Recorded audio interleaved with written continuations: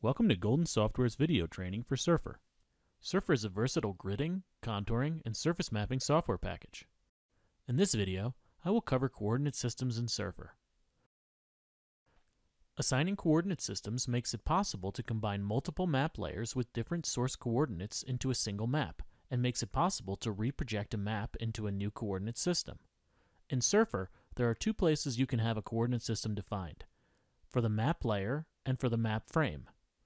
Defining a source coordinate system for the map layer will not change the values displaying on the map axes. It will just tell Surfer what these values are.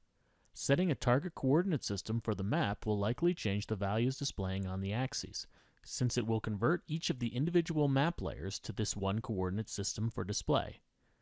If the file used to create your map has an internal coordinate system defined, or has a coordinate system file like a PRJ or GSR2 file associated with it, the coordinate system will be loaded when the map is created. To see if a map layer has a coordinate system assigned, select the map layer in the Contents window. Click on the Coordinate System tab in the Properties window. If the name shows Unreferenced Local System, as it does here, there is not a coordinate system defined for the map layer. Since this map doesn't have a coordinate system defined, we will need to set one before we can change the coordinate system of the map frame. This source coordinate system is the coordinate system of the data in the grid file or data file. To set the coordinate system for the map layer, click the Set button in the Source Coordinate System section.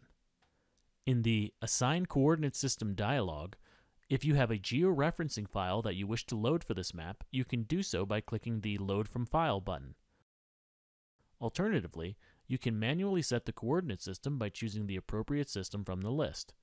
The XY coordinates from the data file for this post layer are in lat-long degrees, so we will choose a lat-long coordinate system.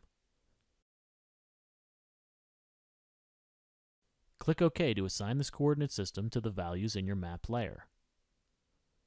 You can now see the coordinate system listed in the name field, and the values on the map axes are unchanged. If you want to export your map with the coordinate system information, combine multiple map layers with different coordinate systems into a single map frame, or change the coordinates of your map layer from one coordinate system to another, you can do so by changing the target coordinate system of the map frame.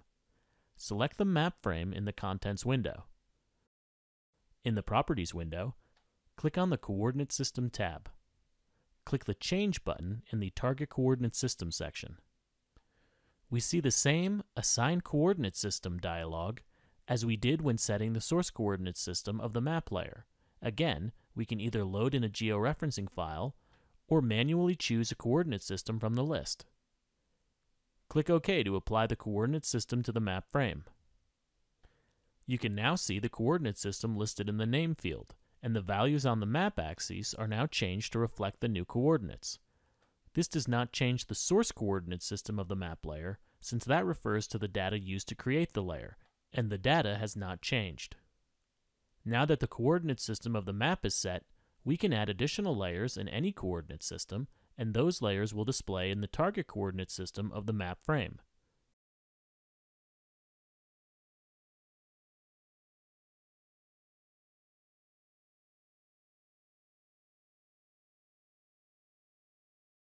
Since this grid file has a georeferencing file with it, you can see the coordinate system for the map layer is automatically set to a UTM coordinate system, but the contours are correctly displaying on the map in the state plane feet target coordinate system.